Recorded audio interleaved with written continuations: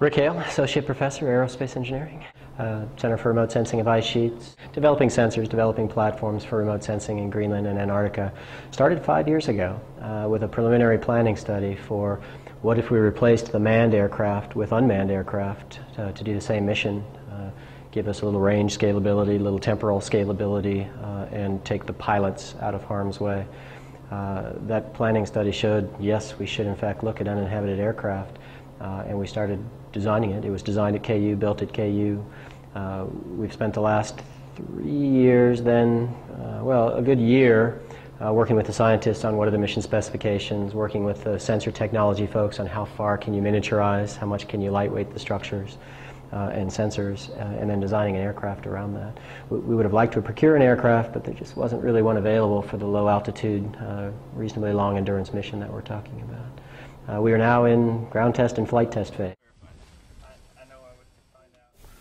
My name is Bill Donovan, and I am the chief designer of the Meridian. I'm a doctoral student in aerospace engineering.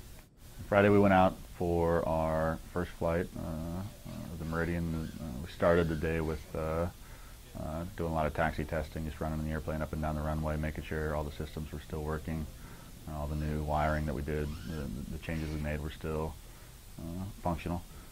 Got through all of that and then got approval to fly, and so then we took off and did our maiden voyage and got the airplane around the pattern a couple times and then landed.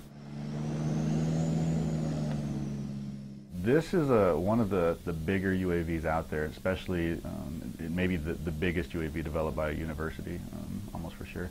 It's a 26-foot wingspan, 1,100-pound airplane, so it's the size of a small two-passenger airplane, and so it's a very real aircraft that can carry a very real payload and can fly for a very real distance.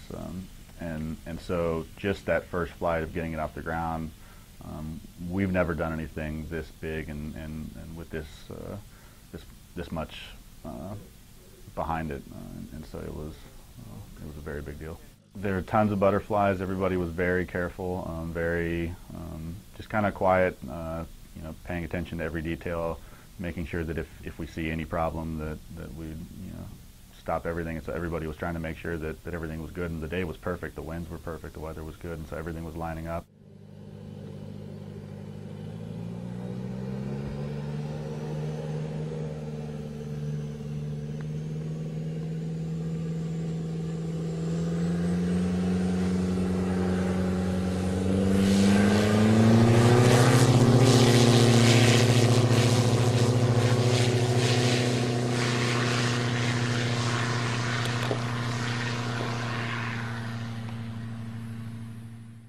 For this flight, it was all manual controlled, and so it was very similar to any remote control piloted aircraft, where he has a transmitter with his normal controls. What we're doing now is looking at all the data. It was an 8-minute flight, which isn't that long, but that's just tons of data, and so that's fantastic for engineers. We love that. So we get to look at everything to verify that everything worked the way it is supposed to, and everything looks good so far.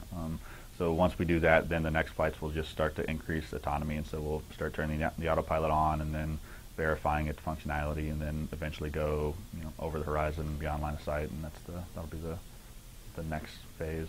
The end result is the data for scientists, and that's really what's important and what it's all about, is that we get down to Antarctica, do some measurements with the radar system that was developed at KU, and get some really good data so that the scientists that are doing the modeling of these ice sheets can come up with better predictions to let people know how the melting of the ice sheets is going to affect sea level rise. That's really what it's all about. So that's our main focus, is that this airplane is fantastic, but it needs to provide something, and that data is what it's all about. When it actually got on the ground, there was a moment where, when finally all 3 wheels were on the ground, that I knew that it was actually going to get stopped. It was still moving, but you were still nervous that it wasn't going to work. But you knew that it was done, and it was successful, and that was a very good feeling.